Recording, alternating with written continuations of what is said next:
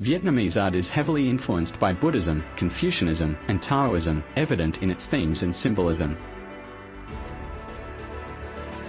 Traditional Vietnamese art includes silk paintings that often depict rural landscapes, daily life scenes, and mythological stories.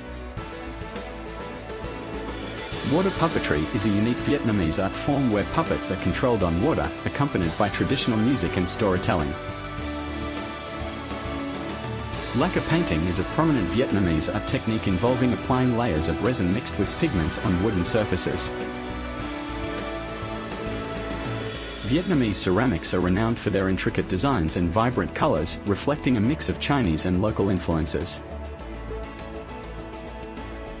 Dong Ho folk woodcuts are traditional Vietnamese prints known for their vivid colors, often used in celebrating the Tet festival.